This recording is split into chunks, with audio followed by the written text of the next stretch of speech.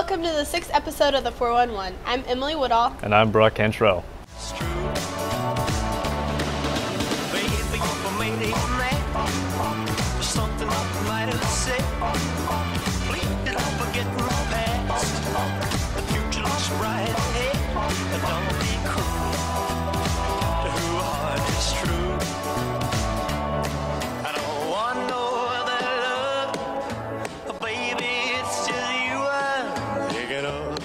First off, Olivia Wolfram and George Timpson bring you a story on Young Life. For anyone interested in expanding their Christian beliefs, there is a Young Life chapter located in Springfield. Young Life meets every Monday at 7:27 and is free for everybody interested.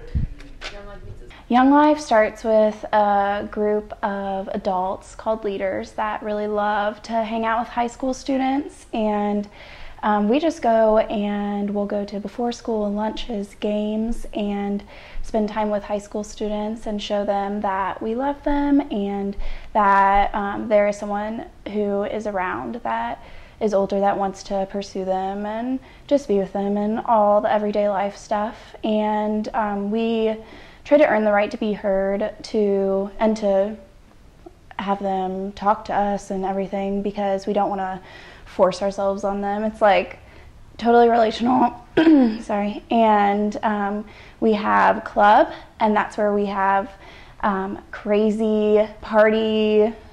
It's controlled chaos. It's absolute madness, and it's a lot of fun, and you just have to see it to believe it. Anyone who attends Young Life will be a large advocate for it.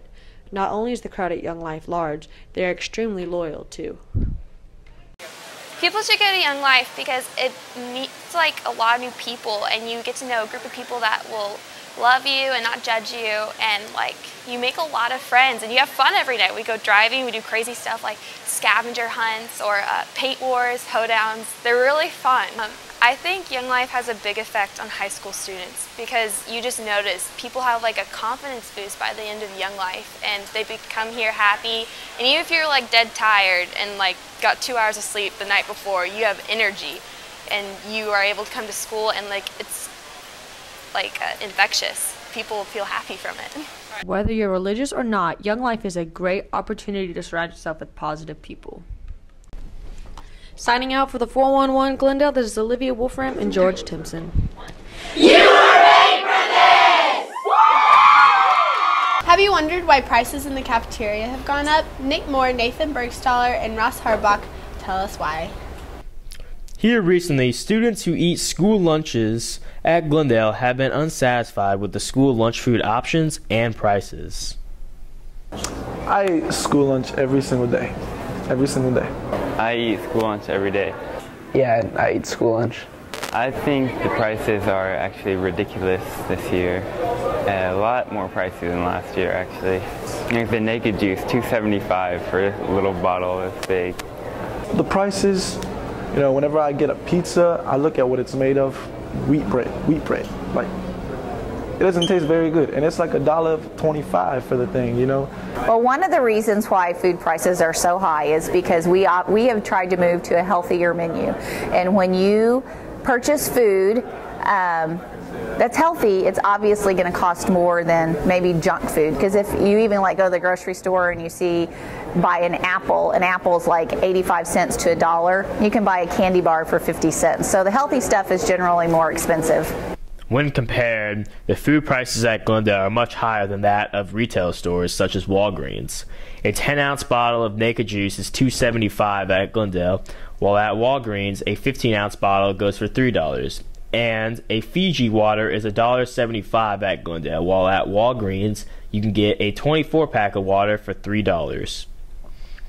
In conclusion, the food prices at Glendale run much higher than the average grocery stores, so students looking for cheaper, better food will have to look elsewhere. Signing out for the 411, this is Ross Harbach, Nick Moore, and Nathan Bergstaller. Up next, Katie Graves and Emily Woodall show us how we can support breast cancer awareness. The Pink Cow is October 9th, and it'll be at home. It'll be against Kickapoo. Well, we have 2 games, and one of them is away and one of them is at home. They're normally Kickapoo and Hillcrest games. We pass around buckets that we collect donations for breast cancer and stuff like that. And we also have people there on the benches that have or had cancer, and we celebrate them. And Pink Out, everything is pink. We have the lines for the court, our jerseys, like everybody seems to wear pink, like their t-shirts and stuff. We also have socks that are pink too, so we use those, but yeah.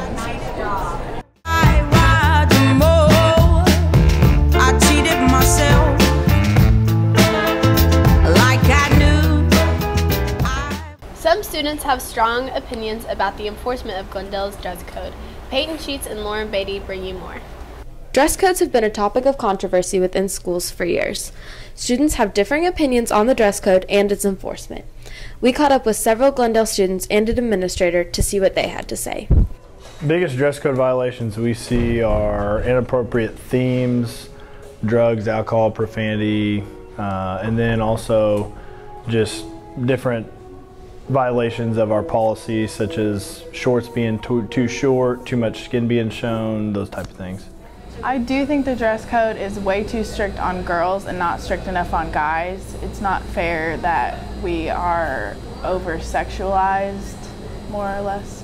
I think the actual dress code is strict, but I think it's not enforced strictly.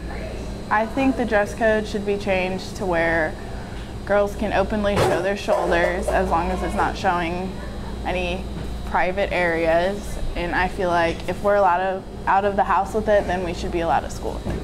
I think the length of like shorts and skirts and t-shirts, like I know that crop tops are pretty in right now, and I think those are appropriate with like in certain situations, but not necessarily for school. I think they can be pretty distracting. I mean, I think our dress code, it goes for anybody. If there was a male that was wearing shorts that were too short, then we would ask them to change them. If there was a male that was exposing their midriff, we would ask them to change just as we would a female. So I don't think it's pointed at one over the other. And that stuff goes just towards eliminating distractions in the learning environment. Because like you said, males looking at females that wear those clothes or vice versa, they're not focused on learning at that time. There's other things that are distracting them from learning, so that's why it's such a big issue.